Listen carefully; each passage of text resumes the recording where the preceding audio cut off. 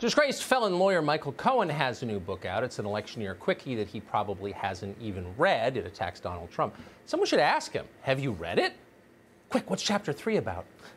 No one will ask him that, of course. The media naturally have swung into formation to promote it. CNN's leading the charge. Tomorrow night, Michael Cohen is on CNN for a much-hyped primetime interview. You can imagine how many tough questions he's going to get on CNN. Probably not too many. For Michael Cohen, CNN is like a second home. He's got a lot of close friends over there, including, we told you about this last week, the channel's chief bodybuilding correspondent, Chris Cuomo. We'll have much more on the friendship between Cohen and Cuomo later in the week. But Chris Cuomo is not Cohen's only ally at CNN. Cohen is also close to CNN President Jeff Zucker, the man who moonlights as a Democratic campaign operative. Cohen and Zucker once had kids at the same private school in New York. Cohen served on the board of the school with Zucker's ex-wife. Jeff Zucker and Michael Cohen have long been personal friends, at least to the extent that narcissists have the capacity for personal friendship.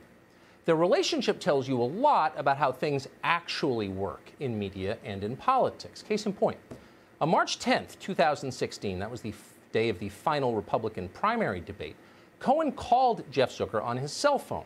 CNN was hosting the debate that night in Miami, and Cohen, who was working for Donald Trump at the time, wanted to check in about it.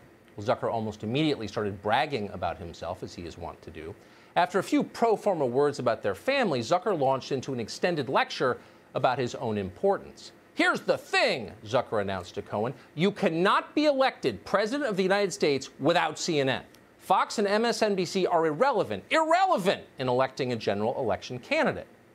If you want to run the country, in other words, Jeff Zucker said, you've got to sniff my throne. It's not that CNN needs the help, he explained. Quote, we're killing it, we're doing great.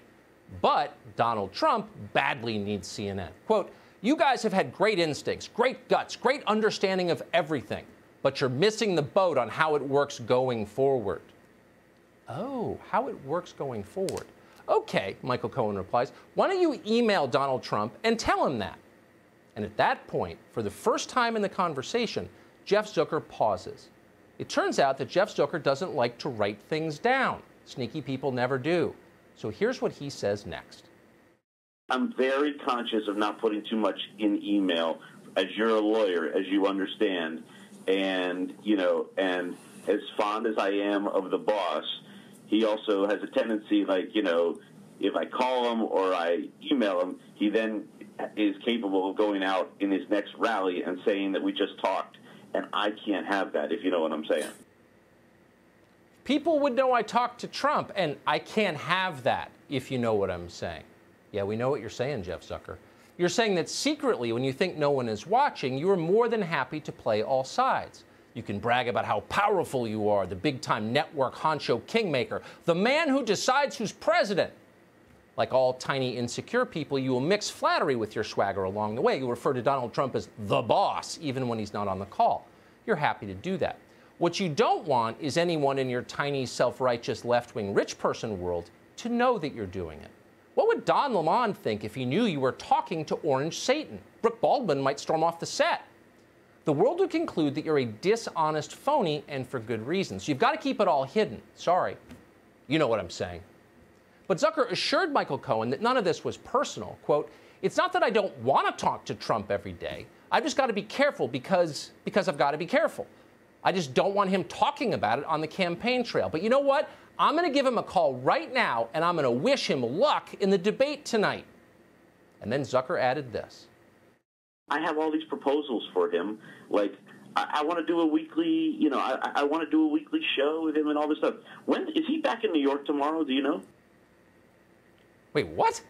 A weekly show on CNN? Jeff Zucker, the president of CNN, wanted to give a weekly show to a man he himself has denounced as a racist? Yep, that was the plan. Trump, of course, never did get the show. Anderson Cooper is still there. But Jeff Zucker did take the time to dispense quite a bit of unsolicited political advice to Michael Cohen. Quote, I think the other guys are going to gang up on him tremendously tonight, Zucker said about the debate that night. And I think he's going to hold his own, as he does every time. He's never lost a debate. And do you know what? He's good at this. He's going to do great. Cohen didn't seem convinced by this. Cohen was worried about attacks from the other Republicans on the stage. But Zucker reassured him that Trump would prevail. And then Jeff Zucker offered this surprisingly detailed political advice. Listen. How many times do you think Cruz is going to call him a con man tonight? No, Rubio. Rubio. How many times do you think he's... A lot. A lot. I say 100. So you know what you should do is who's ever around him today should just be calling him a con man all day so that he's used to it. So that when he hears it from Rubio, it doesn't matter. Hey con man, hey con man, hey con man, hey con man, hey con man. Yeah, great. You want to get so like, you know. Yeah, you want to get smacked in the head? They think that he thinks that's his name, you know? Hey con man, hey con man, hey con man, says the con man. There it is. That's how it really works. Inside tips on how to navigate the CNN debate from the head of CNN. Jeff Zucker, a man who was supposedly a journalist, secretly working as a political consultant. The guy who runs the Democratic Party's most faithful news network, giving political advice to the Republican frontrunner. Donald Trump's chief tormentor colluding secretly with Donald Trump's lawyer.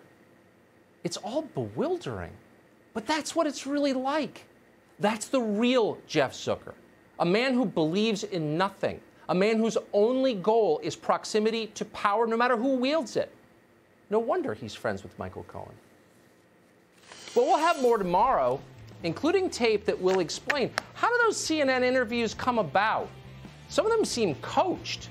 Some of them seem like the guest knows what the host is going to ask. Turns out, because that's really what happens. They're coached, and we'll prove it tomorrow night. Here's a sample. I think the way this conversation goes is almost exactly the way we're having it right now, which is where I say, this looks shady. And you say, yeah, it looks shady to you because you're coming with a specific intention, but I'm telling you, here's why I did it.